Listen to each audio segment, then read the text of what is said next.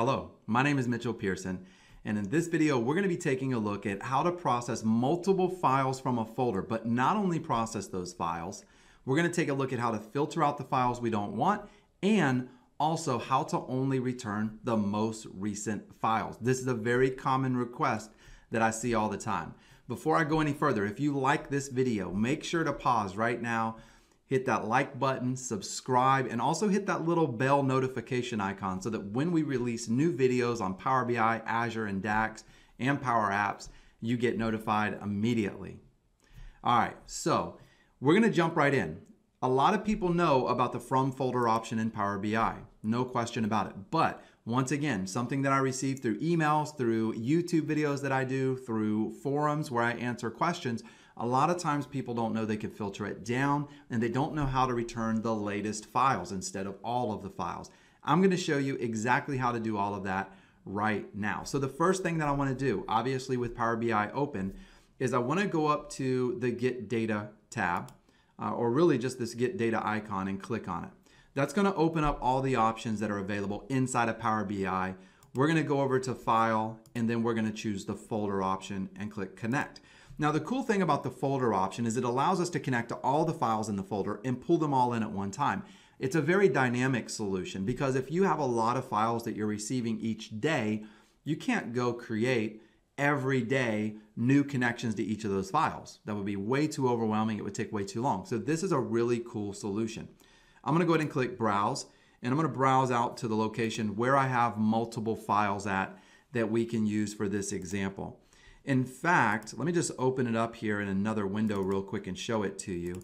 So if I open this up right here, you'll see that I have a couple of files here, right? I have a demo file that's a PowerPoint file. I have a Word document here, and then I have a couple of text documents. Now, what is it that we're going for? I want to return this file right here and only that file. I don't want to return the PowerPoint files. I don't want to return the Word documents. I only want to return this file, and I only want to return the latest because it has all my up-to-date information in it. So how do we do that with the From Folder option? Once again, it's a pretty cool solution because it's dynamic. Whereas if you were doing this manually, having to choose a file, you'd have to keep updating your connection string. Now, keep in mind that as we're going through this, I could have said I want to grab the last 3 files, making this even more of a viable solution and dynamic. I'm going to move that back over. Let me go ahead and go into that Power BI Bootcamp folder here, go into my data, go into Module 2, File Folder Example, click OK, and then I'm going to click OK again to open up that. Now, what I'm going to see right here is I'm going to see all of the metadata information. I'm going to see the data about the files, and I'm going to see it right here in this preview. And you'll see we have the 4 different files I just showed you. We have the Word document, and we have that PowerPoint. Once again, I don't want any of that. I just want this one file right here. So then I can go down to the very bottom, and I'm not going to do combine right now, right? A lot of people, this is where they mess up. They do the combine operation, they combine the data, and then it's kind of, harder to go back and add the filters and do the things that I'm about to show you. So we're not going to do that yet. Instead, we're going to launch the Power Query Editor, all right? And it's launching on my other screen. So I'm going to go over there and grab that. You'll notice that I'm using an existing Power BI report that I've used in other YouTube videos. So there's a lot of extra tables here, but you can ignore all of those.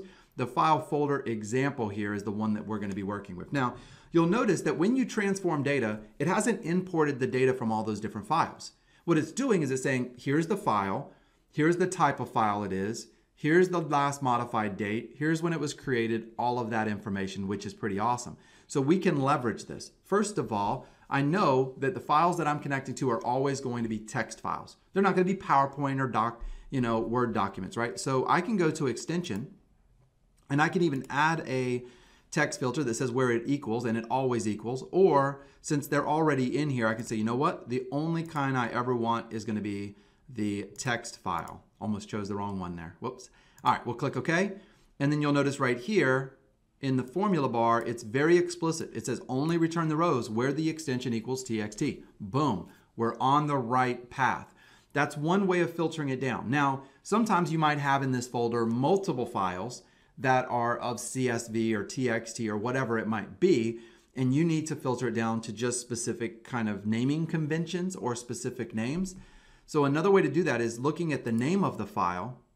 You can do something like this. I could come over here, click the drop down, tell it I want to add a text filter, and I'm going to do it where it begins with. Now you could do contains, you could do different things, but if I say begins with, I know, where's it at? Oops, I thought it loaded on the other screen. My fault. I know that anytime it begins with file space like that, it's the right file, right? Because we got all these other files coming in, but if it's a file space, it's the right one. Now, obviously, this is a demo. This is a quick little test. Yours would probably be like product list or, sales or claims or whatever it might be in that file. But mine is just file space. Now, this is Power Query Editor. It's not DAX. So here's a little tip for you. If you're working in the Power Query Editor, you need to make sure that you are using the exact naming, uppercase, lowercase, whatever it is, because in the Power Query Editor, this right here, this code that you're writing is case sensitive. It is case sensitive, meaning it must be lowercase. If it's lowercase, it must be uppercase if it's uppercase. So I can't type in here lowercase F-I-L-E. It will not work. It will filter everything out because if you look at the names over here, they are not lowercase F-I-L-E. The first character is an uppercase.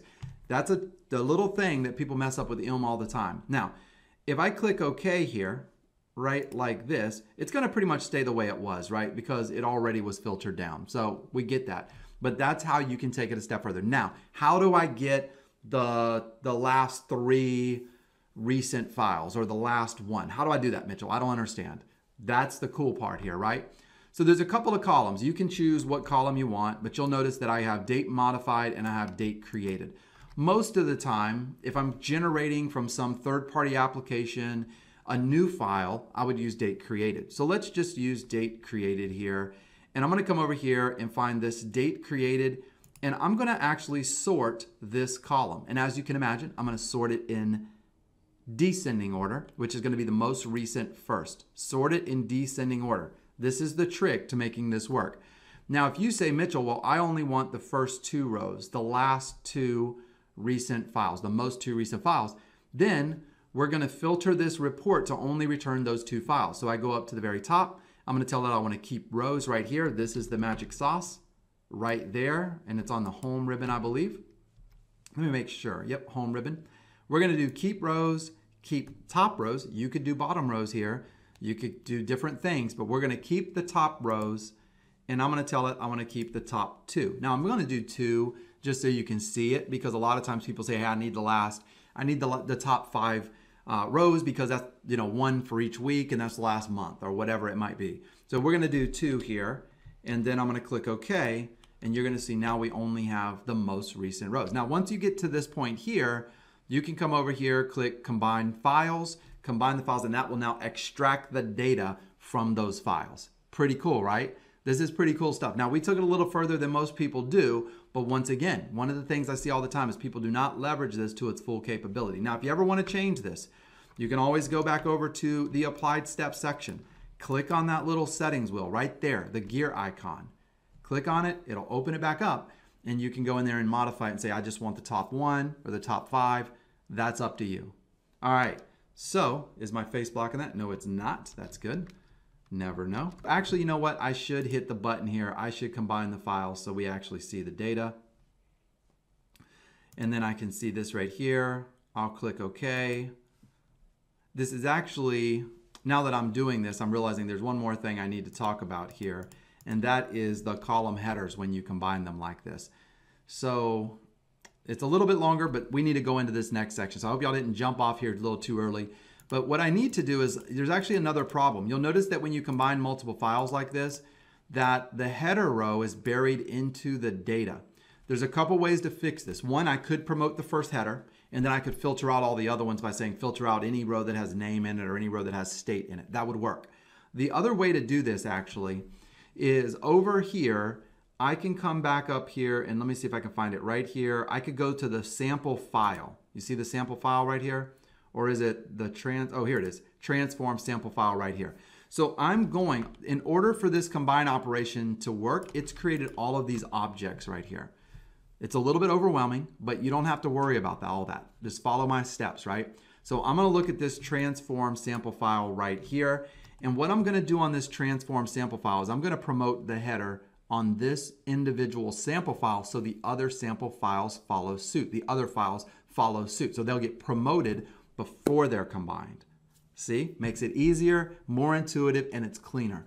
So I'm going to click right here at the very top on this table icon, use the first row as header. There we go right there, and that looks good. Now, you'll notice we have an error down here, right? We're going to go back. It has an error. I'm going to show you what it is. That error message is because of this step right here, change type. What it's doing in this step is it was changing the data type of column 1 to text and column 2 to text. Well, guess what? There is no column 1 and column 2 because we just went back to the sample file and we changed it. So now it's whatever names they were, first name and last name, right? Whatever they were. So I need to actually just delete that step right there because it's causing it to fail. And then it brings me back to here. And now I can change the data types myself, text value, and then text value right there. All right, finally, that brings us to the end of the video. It was still super quick. Lots of great information in here. Once again, I hope you enjoyed it. If you did, hit that like and subscribe button. And also, always forget, hit that bell notification so you're notified in the future. Thank you for watching and enjoy the rest of your day.